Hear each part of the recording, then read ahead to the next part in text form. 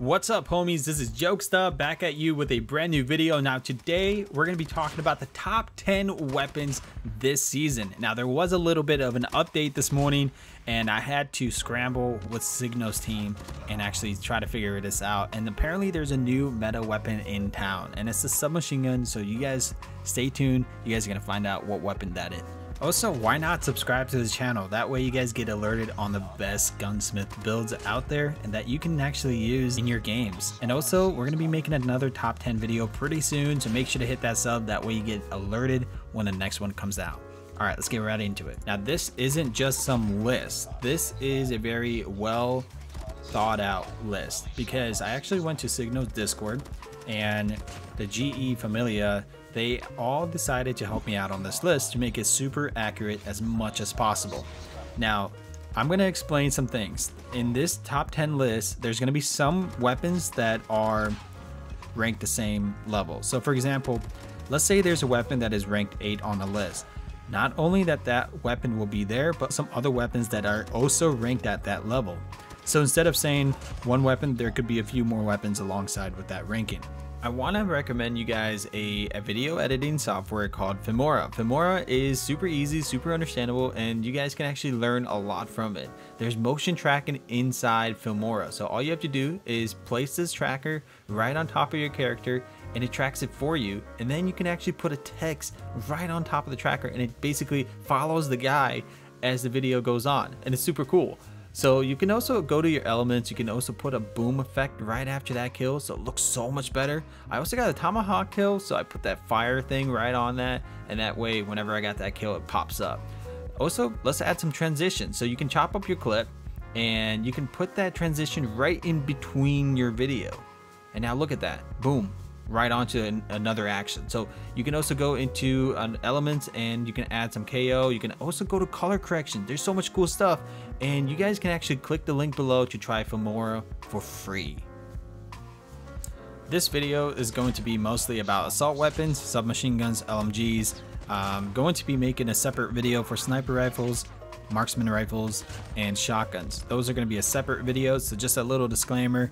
So the top 10 on the list is the LK and the KN44. These two weapons are kind of on the same tier level right now. They're like, you know, back to back, and that's why they're in the top 10 at the same equal level. So if you want to have a nice gun to play around with, definitely try picking up the LK or the KN44.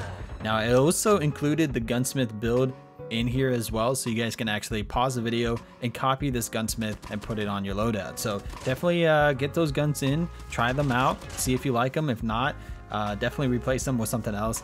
And yeah, so the KN44 is actually quite good in this season. I've actually enjoyed playing with it, but it's currently, there's other weapons that kind of outgun this, so it's like, is it really worth using the KN44 or the LK24? But I had to put it in there because it is the top 10 weapon. And so this is the KN44 gunsmith that I have on this build.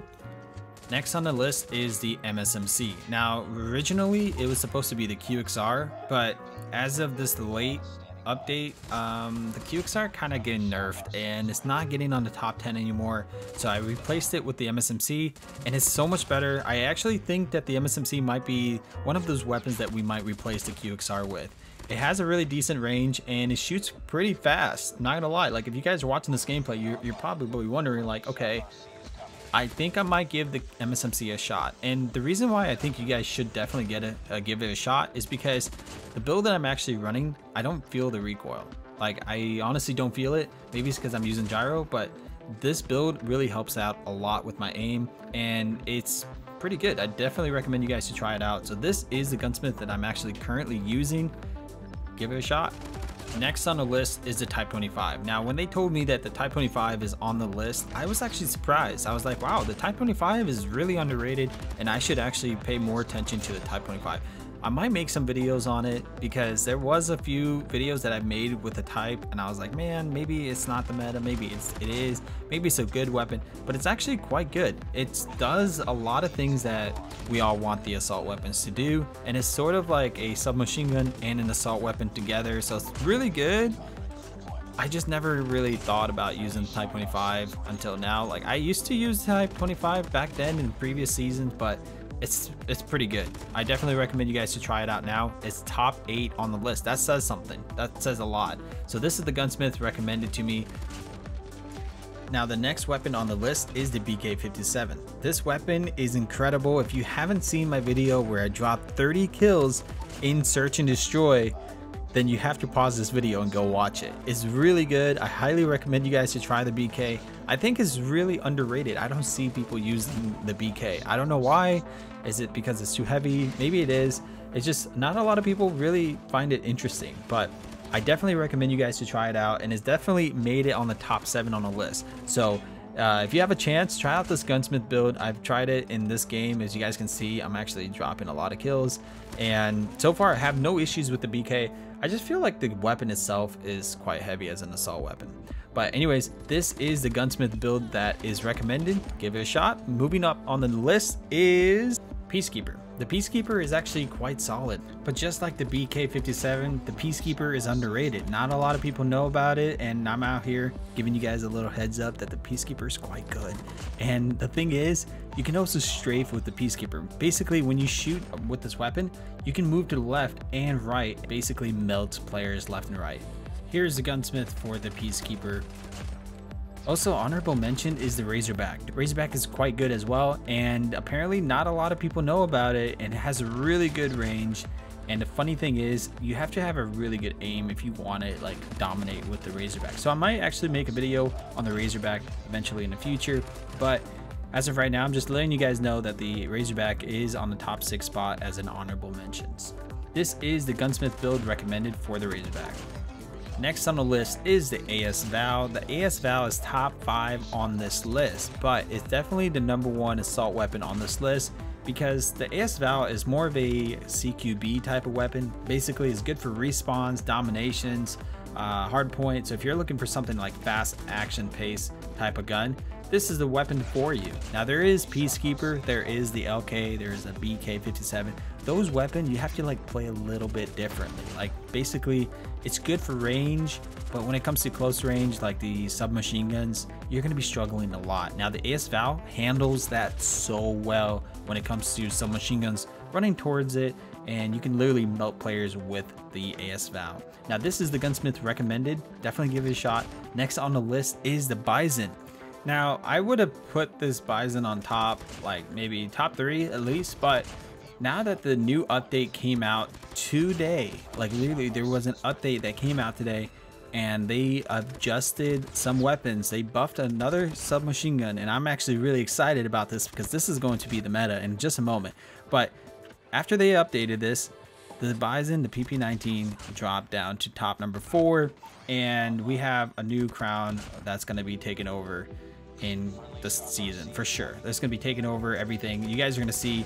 But overall, the PP19 is a pretty solid weapon. If you're looking for something that's good for domination and hardpoint, then go with the PP19. It's good. It's very good.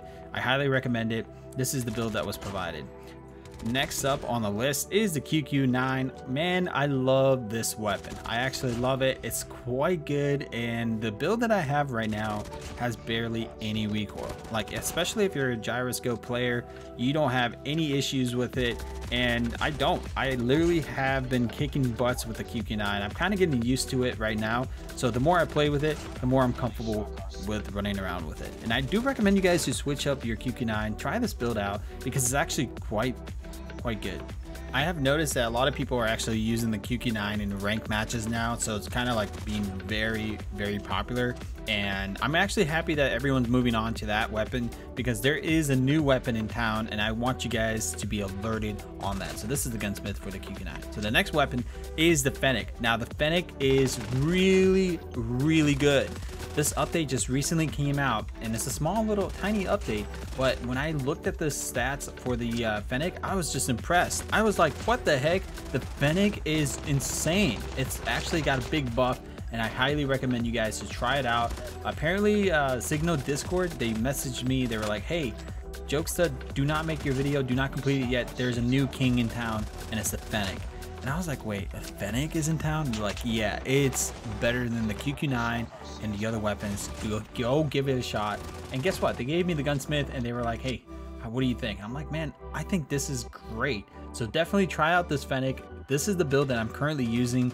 And next on the list is the Holger. The Holger is the top #1 weapon on this list. It's the only weapon that actually kind of makes sense. Like, you know, it dominates submachine gun players, dominates assault weapon players. But the only downside for a player like me that's just plays a lot of fast pace and high mobility type of player, I like running around with weapons, and this weapon is quite heavy for me, and in general it just feels like the chopper, you know. It's a heavy LMG in my opinion. So this is the gunsmith that's recommended for the Holger. Now a lot of you guys are probably going to be wondering about the DRH, the AK-117, the ASM. So the AK-117, it kills too slow apparently and has an unpredictable recoil, so you can't really be pinpoint accurate with it. And the AR type of mobility with the SMG ranges, it's now a 4 meter to 4 shots and around 21 meters to 5 shots. That's really bad. And it also kind of has the worst range in ARs. The DRH is another one, and it is a 3-shot weapon, which is 3 shots when you hit the chest multipliers. So the bigger issues with them is that the lower the chest is covered by hand, which makes it only the upper chest, neck, or head being the regions you need to hit to get those 3 shots to kill.